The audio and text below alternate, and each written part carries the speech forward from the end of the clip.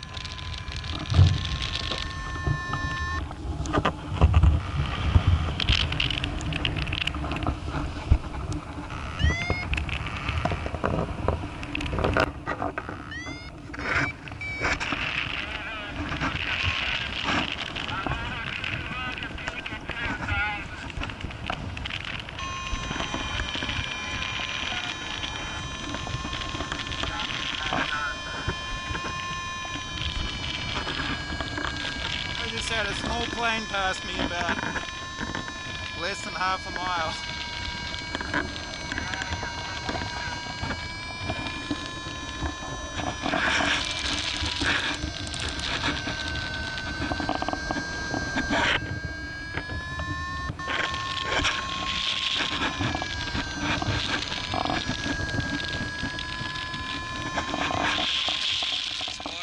After less than an hour's flying, I did a big valley crossing and hit a lot of headwind and sank.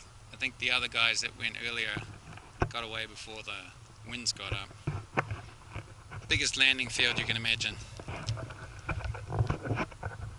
Lots of power lines around, so I didn't want to go too close to that hill where I might have been able to get some more climb.